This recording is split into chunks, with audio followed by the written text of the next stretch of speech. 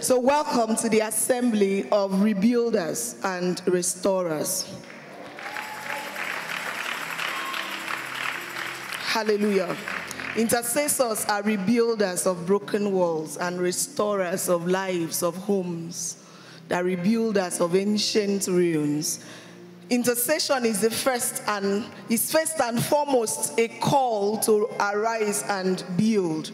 I'm just going to be sharing with you what God has been talking to me about this whole week.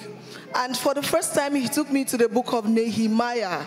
I have never seen Nehemiah in that light. I was standing here on Thursday while the ministration was on. Nehemiah opened up and all I could see was intercession and kingdom advancement in Nehemiah. So we're going to be staying in Nehemiah for a while. I beseech you that as you go back home, sit down and study the book of Nehemiah. Intercession is first and foremost a call to rise and build. When you intercede for families, when you intercede for your neighborhood, when you intercede for cities, for communities, for nations, what you are doing is you are building them up and you are upholding them in God. So first and foremost, intercession is a call to rise and build. Nehemiah, like I said, God had took me there and showed me something in Nehemiah.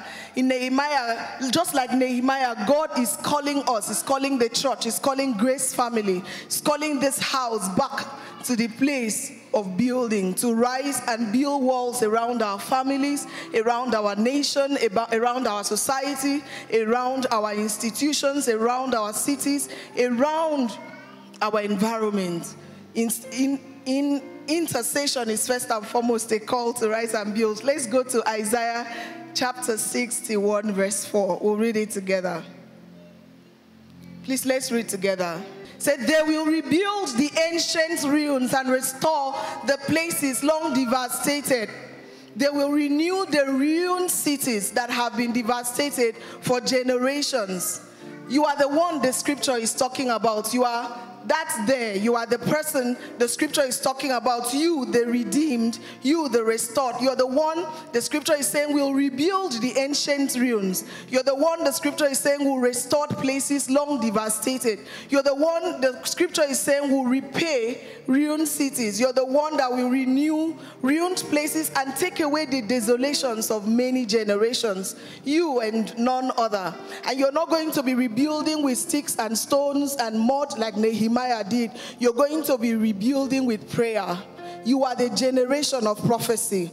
You are the one the prophets prophesied about. You are the one redeemed. You're the one that is restored to stand and rebuild walls around our communities, around your family. In legislation, you can legislate for yourself, but in intercession, you are called to take on external burdens.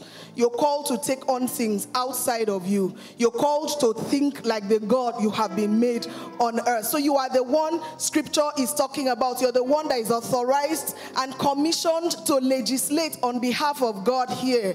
Spiritual legislators are authoritative intercessors. Today, God asked me to announce to this house that He is calling us to rise and build. He's calling us back to the place of intercession, and He is depending on us to revive cities, to revive our neighborhoods, to revive our families through intercession, to revive those foundations, those desolations that have been forgotten for many generations.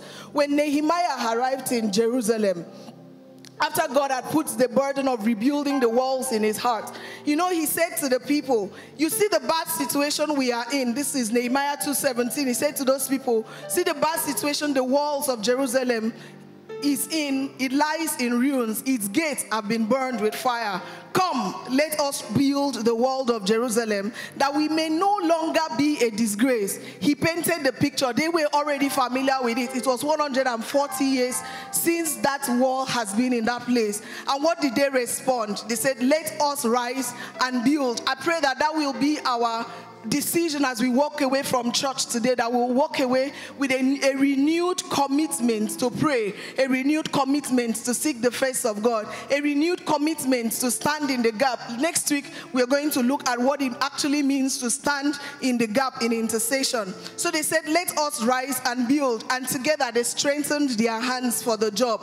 When the Bible says you are the generation that will rebuild ancient ruins, Nehemiah did it with a group of people. Said every man went about rebuilding a section of their own wall. They rebuilt the wall closest to their house. And as I read that, the Holy Spirit gave me the understanding that if you would take the burden closest to you, and I would take on the burden closest to me, and she would take on the burden closest to her, before you know it, would have advanced, would have birthed the kingdom in our spheres, would have birthed the kingdom in our neighborhood, would have birthed the kingdom in our household. Look at all of us. Some of us, all of our houses, like in one house you have 5 Christians, in one house you have 5 godly people. Sometimes the entire family goes to church. Imagine if you take on one burden, and this one takes on the next one, the next man by the streets, the madman across the road, the family that people are dying and it's as if there is no hope. If we would adopt them in prayer, in just a little time,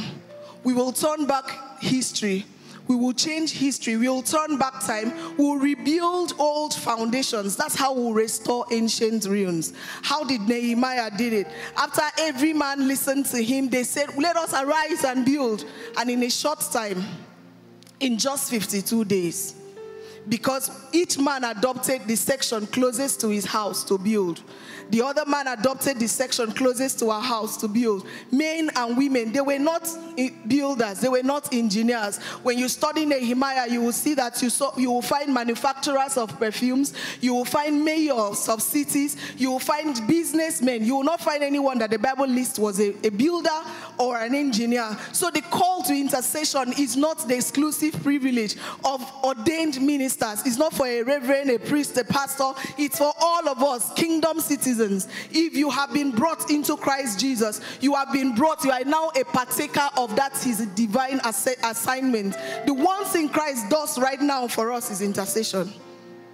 And in interceding, you actually partner, you co-labor with God.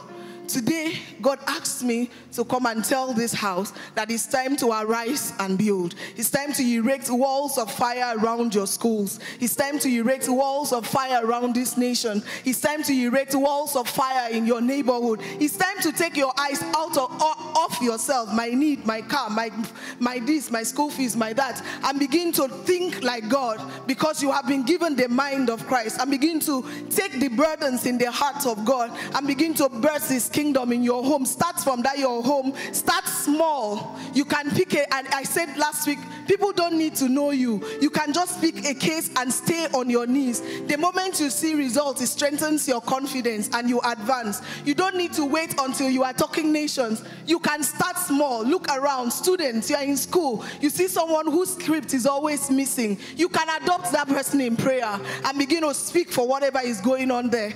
God, last week as I stood here, he said, I've been putting tools in your toolbox so that when you engage in strategic warfare and prayer, you will know what to use. If you go back, he said you are a legislator. He said you are an executor. He said you are my battle axe. What is he doing? He's allowing you to come to the place of authority, because you cannot intercede and have results if you are begging.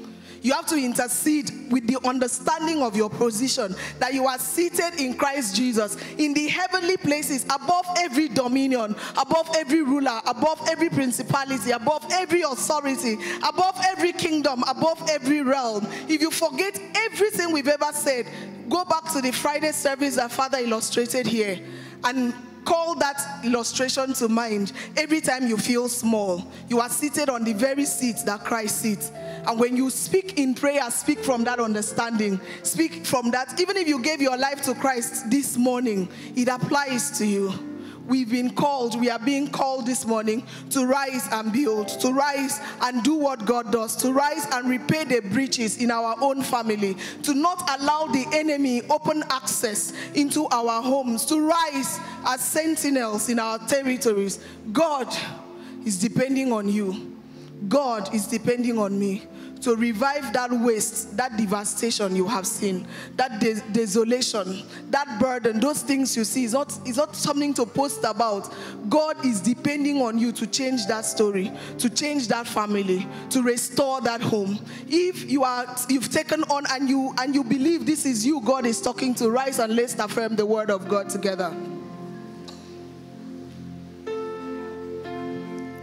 I'm not going to rush over today's words because I prayed and I trust the Holy Spirit that you will take it home and it will become meditation points for you.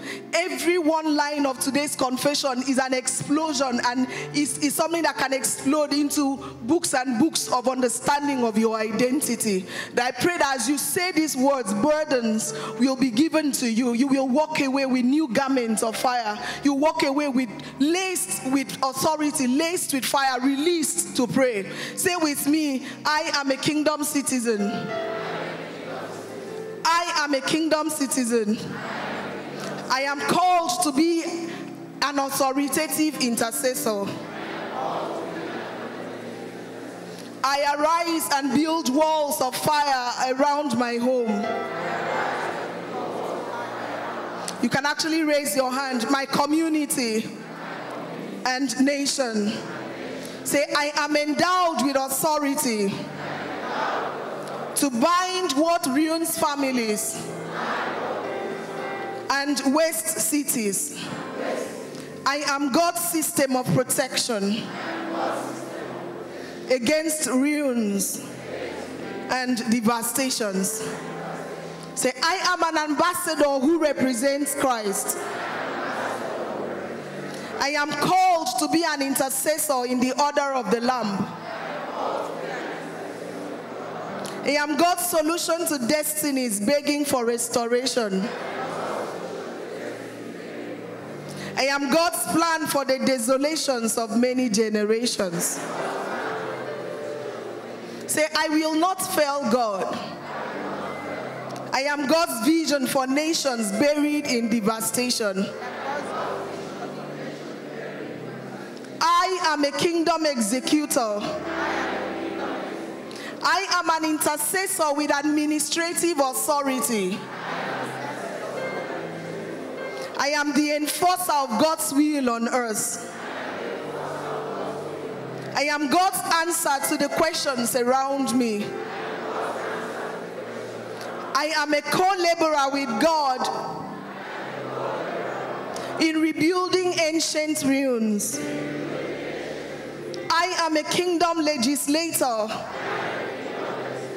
I am an intercessor with governmental authority. I legislate and set things in place on behalf of God. I am a repairer of broken walls, a restorer of ancient ruins. I am commissioned to build up God's kingdom. The enemy will no longer enjoy open access to kill and devour. I arise as God's sentinel over my territory. Say, I am commissioned to build up God's kingdom. God depends on me to get things done here. I arise as a sentinel over my territory. Open your mouth and say, Lord, let your spirit of fire, let the spirit of prayer rest on me. Let the spirit of the watchman rest on me. Let the spirit of an intercessor rest on me. Let the understanding I need to operate in this dimension, let it be given to me. Say, Lord, let the spirit of wisdom and revelation in the knowledge of you rest upon me. I arise today as a sentinel over my family. I arise as a sentinel over my territory. The enemy will no longer enjoy open access to devour. The enemy will no longer enjoy open access to kill. I arise as a watchman over my sphere. God depends on me to get things done here. I answer the call to intercede. I answer the call to partake partner with God. I am a partaker of his divine nature. I am not weak. I am strong. I am not feeble. Life lives in me. Christ lives in me. It is not I that lives. It is Christ that lives and breathes through me. So this life I live by faith in the Son of God. Christ prays through me. Christ thinks through me. Christ governs through me. Christ rules through me. I heed this call to intercede. I arise as a sentinel over my nation. In the name of Jesus.